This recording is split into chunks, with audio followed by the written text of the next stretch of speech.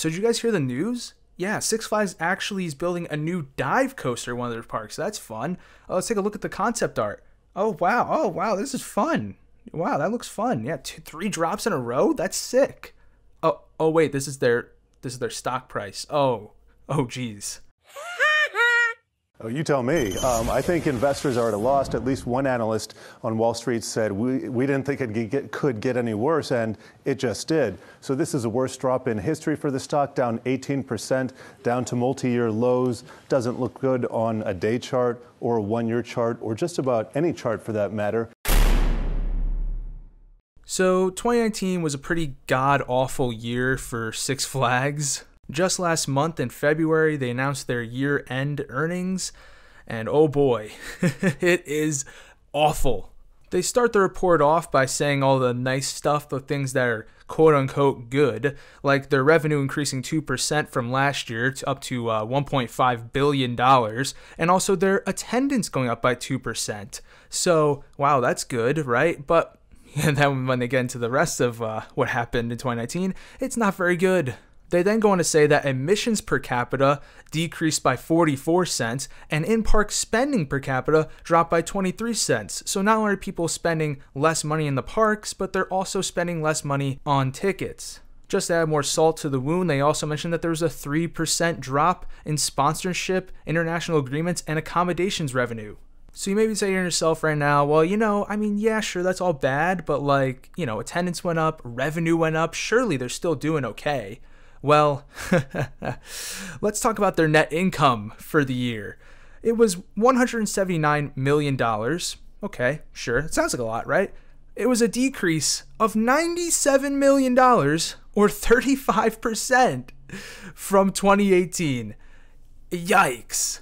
Six Flags cites the reason for why their net income took such a dive was because they had to pay a lot in dividends, and because they had a full year of operating expenses for their 5 parks they acquired in June 2018, and $10 million in write-offs from the China deal that fell through in their planned parks there. Wait a minute, so you're telling me the 5 parks that Six Flags acquired in June of 2018, Wet n Wild Splash Town, Wet n Wild Phoenix, Darien Lake, Frontier City, and Whitewater Bay, all of those did nothing for their revenue and just hurt their net income? Oh my. Well, we've kind of known that the strategy of buying new parks when you can't even take care of your existing parks probably was not the best idea, and obviously it's backfired here. I think that really, it seems like almost every move Six Flags does nowadays is just to impress the shareholders. Let's just look a couple months back when Six Flags tried to buy Cedar Fair. That wasn't that fun, right? Like, Six Flags, the offer was like a little bit of money and mostly stock because Six Flags didn't even have enough money to buy them.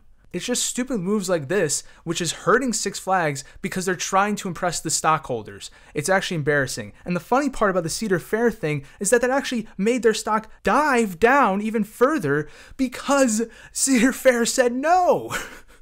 If Six Flags really wants to buy Cedar Fair, they need to offer a much larger premium. And I don't think they can afford it. KeyBank says they might need to pay $85 a share, and that seems prohibitive to me, especially since Six Flags already has a debt-laden balance sheet. Either way, though, a lot has changed for the amusement park stock since I told you to buy Cedar Fair at $52 in August. Although the stock has given up most of its gains since the deal news broke, Six Flags is still down substantially, though. Stock's been hammered. So how about we flash back to that time earlier in 2019, and let's see what then CEO Jim Reed Anderson had to say about the Cedar Fair takeover situation and how the company was performing at the time. Attendance was an all-time high for the quarter and year-to-date. Revenue an all-time high, quarter, year-to-date. EBITDA and the quarter an all-time high for the quarter. So all the numbers are very positive. Expectations were higher than that. So what Jim here forgets to tell you is that the reason why the revenue and the attendance and the EBITDA is up at record highs is because this is the first third quarter that those 5 parks they acquired in June are in operation.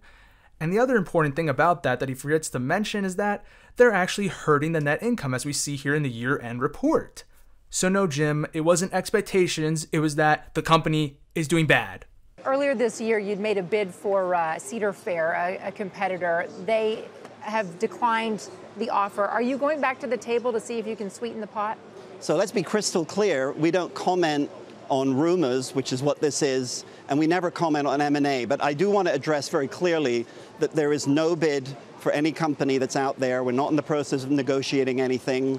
So just for reference here, this was after Six Flags stock took an absolute tumble after Cedar Fair declined their offer, and it's also after Cedar Fair stock shot up thanks to that. So, of course, Jim Reed Anderson is going to come in here and say, no way we did that. No, that was never part of the plan. Of course it was a rumor. What do you mean? Yeah, guy's a politician, man. I'm glad he's out. I'm going to be honest. I know he's a meme. I know he makes really good announcement videos, but man, this guy just says whatever the stockholders want to hear, dude. He doesn't tell it to your face. So anyways, Mike Spanos, good luck, man. Yeah, so we lead in innovation in the industry. It's in our DNA.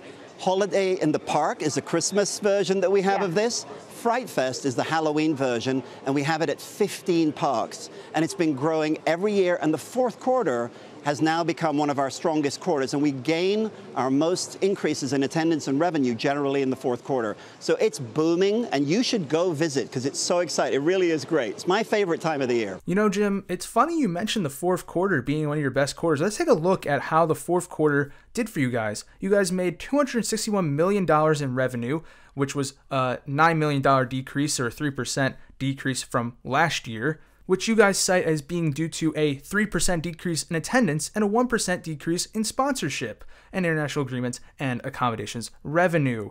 Oh boy. But just wait, there's more. The fourth quarter didn't even yield a net income. In fact, it yielded a net loss of $11 million compared to the net income they had in the fourth quarter last year of $79 million, a decrease of $91 million.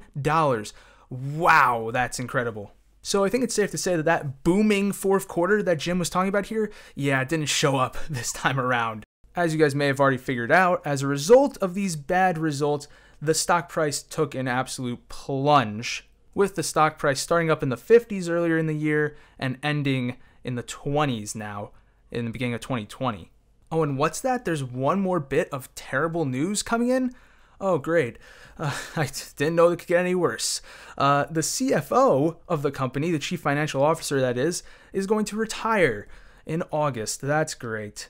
But you know what? What's funny about it is that they actually did a better job at announcing this than Disney did with Bob Iger. I mean, what happened there? He resigns immediately?